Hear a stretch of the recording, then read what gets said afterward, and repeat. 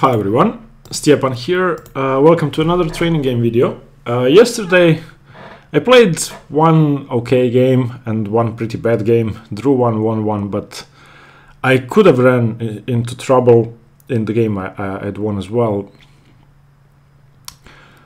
But I still think I outplayed my opponent, although there was, I hope you saw it, one tactical point where I calculated for 4 minutes and basically overlooked the simplest refutation of my idea and saw it a second before I played the move. So I was going to sacrifice my piece with the discovered attack, but he can just take it because he has two defenders. So yeah, but I saw it in the end. I don't know why I missed things like that. I mean, in a tournament game, hopefully I'd see it. I wouldn't miss something like that. Also, okay, I will stop talking about the previous game now and concentrate on this one. This is going to be either a King's Indian attack or a Catalan type position if I allow it. But I think I'm going to play... Okay, so there are two setups I could go for. Bishop f5 here with h6, e6, or c5, knight c6. But usually I like blunting this bishop because white usually plays c4. And yeah, okay, so e6. He can take my bishop if he wants to. Now, I don't mind. Okay, he wants to play e4. I will play h6 now that I have the time. He castles, plays rook e1, and I play bishop e7, rook e1, castle, e4, and go back. Okay, this I haven't faced so much. Now that he did this, I could actually consider playing for c5.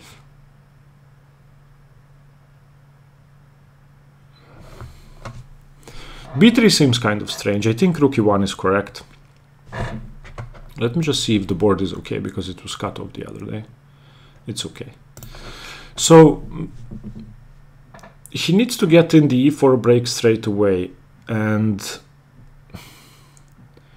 I wonder if I can play c5 now and then d4. Maybe not d4, but c5 is risky because it weakens d5. I don't have c6, but it also makes my knight much better. So c5, bishop b2, knight c6. If he plays c4, I play d4. If he plays e4, I play d4. So I think I'm going to go for that. It's slightly more committal than castling and playing c6, but I'm trying to find a way to punish b3. Maybe the whole conception is wrong. Maybe I should not be punishing b3. But if I can have a more active knight than his knight, then that's an achievement for black.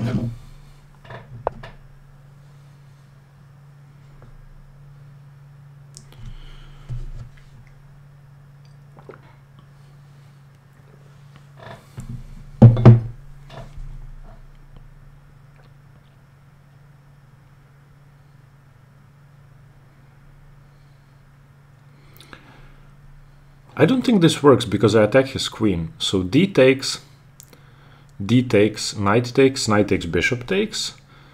And on knight takes, yeah, this doesn't work because I have both knight c3 and knight c6 later on. See, he wants to move this knight away and attack the pawn here. This is a very strange pawn sacrifice. Does he have any checks he can throw in, like knight f6 or knight d6? Yes, he does. So I'm going to take here first. I don't want to risk any funny business with knight f6 because then the bishop is open.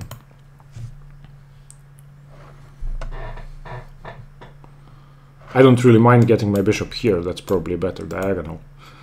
So if he takes my queen, I'm fine. This is a very, very strange pawn sacrifice. I mean, there is some tactical justification in theory, but in practice, it doesn't work. Because I put my bishop on e4 and I just cover everything.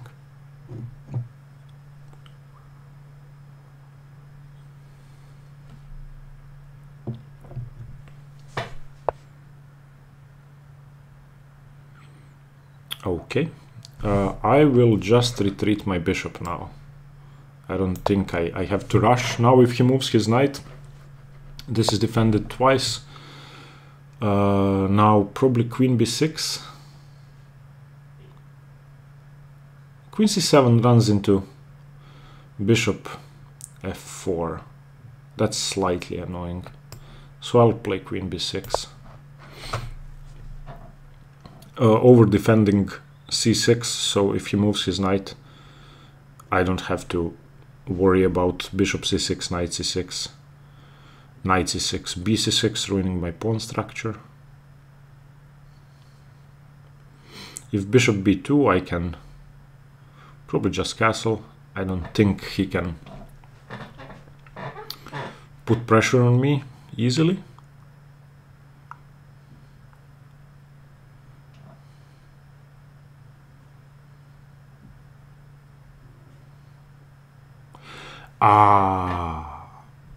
Instead of bishop c6 after queen e2, I think I should have played bishop f6 and then queen e4, bishop a1, queen b7, knight d7, and I'm a clear exchange up. Well, for a pawn, but yeah, I should have thrown bishop f6 in when I had the chance. Because now I don't have a chance to do it because he plays bishop b2.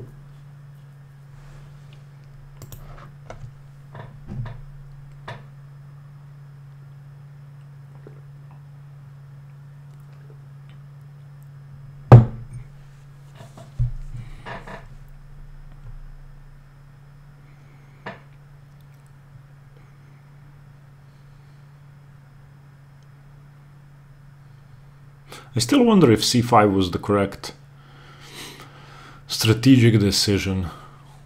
I know that in some positions d4 can be annoying.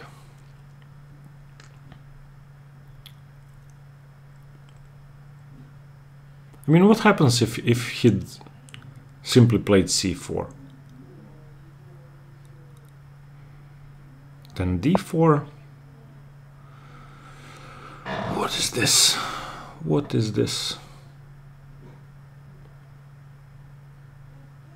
He wants to move the knight without me trading the bishop. And if I play bishop f6, he plays knight e5. But then I have knight d7, so I'll do it. Bishop f6, knight e5, knight d7, bishop d7, and then his rook is still hanging. And now I finally got my bishop to a perfect diagonal.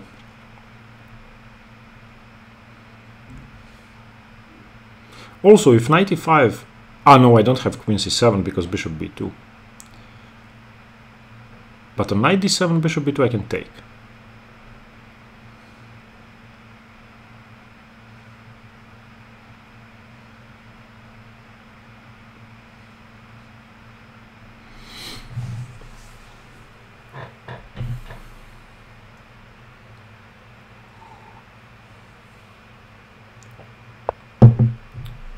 He doesn't play that? Well, now I believe I just play knight d7. And he doesn't have knight e5.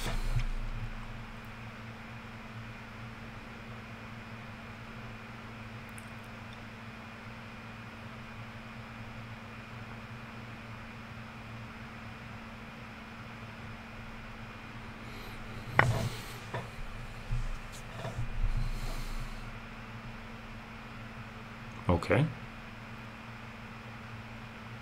I did not consider this at all. I'm going to take it. So my knight is hanging, I have to defend it. I will defend it. I really don't think this works. I mean, I had to take, otherwise I'm completely lost.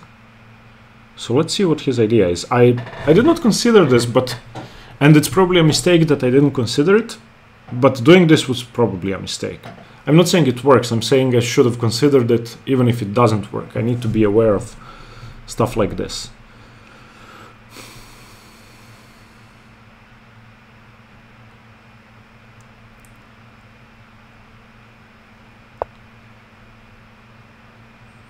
Okay, what does he want to do?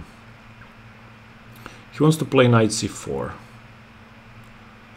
So I will throw my queen in, my rook in first with rook e8, just nudging his queen away.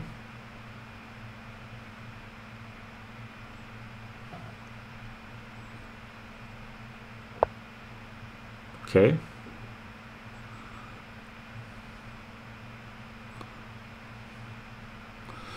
Now I will push his queen a bit further away. I feel that has to be correct. I have to watch out for bishop f4, but not yet. And I also have to watch out for knight c4 forking things now. So let's push the queen a bit further away. No, I should be a bit more careful at this point. Because I was planning to play queen b4 here, and on knight c4 I play rook e1, and that's mate. So yeah, I'm going to do it, and if he trades queens I'm better. So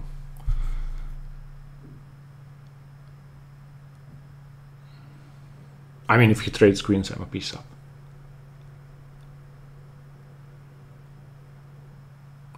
Yeah, queen b4 is a very annoying move to face.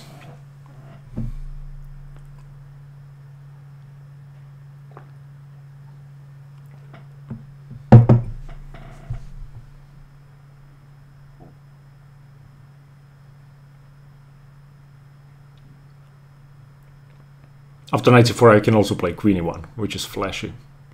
I don't have to.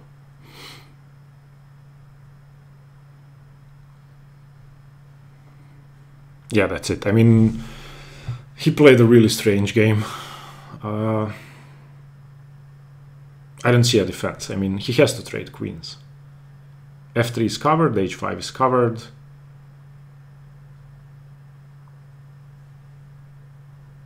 He can play queen h3, I guess.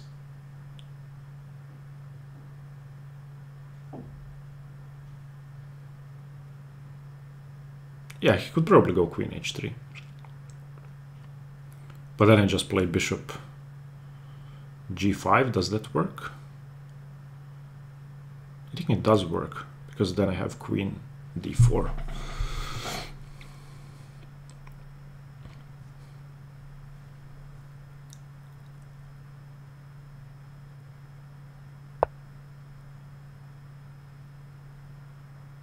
What happens if I take it?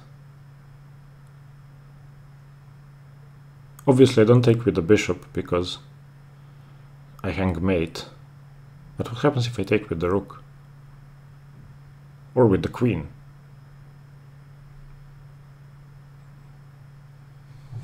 Okay, I'll just take it with the queen because I don't see a refutation, so...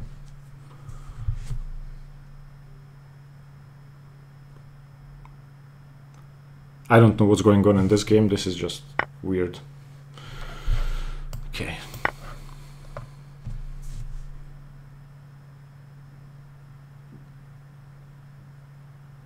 This is really strange. Normally my opponents play better. My opponent is slightly lower rated than me, so...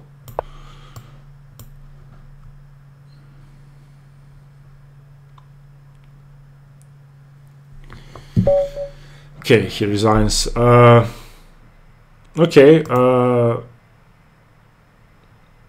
okay, I mean...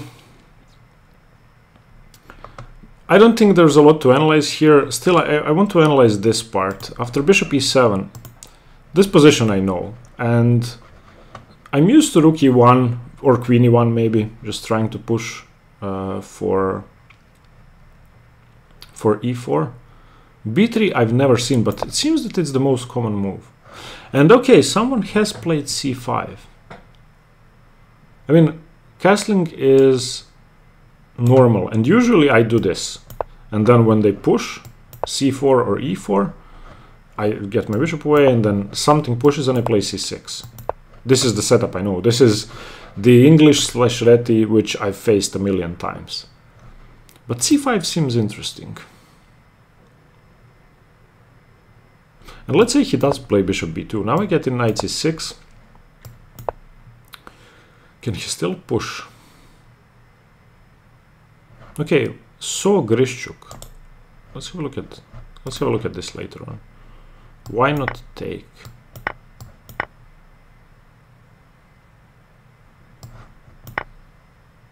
Okay, yes, in this position g7 is hanging, so that works. Okay, and I'm just going to have a look at this game. This is Grishchuk Wesley So from 2018. So Wesley So is playing black. He played bishop h7. Trade here. This is pleasant for black. I mean, I have f6 to break the position open.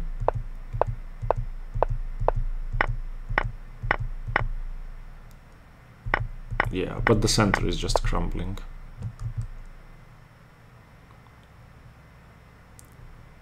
I guess on takes, rook c2 is dangerous. Yeah, okay. Okay, so this is back to my game. Why is the engine on? Why is the engine automatically on? I hate that. Okay, d takes e4. Since there's no bishop on b2, this doesn't work. He probably knew the pattern. After bishop b2. I think I played correctly. I don't know. This sacrifice is definitely unsound.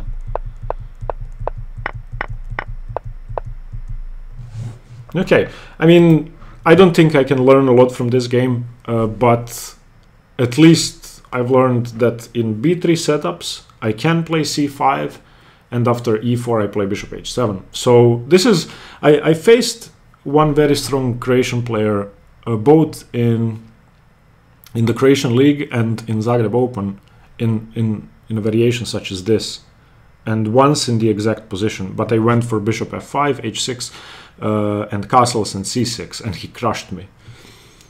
Okay, so I can learn something from this. Okay, thanks for watching. That's 2 wins in a row, so I'm happy. Not that this was a very good game, but still, thanks. Bye.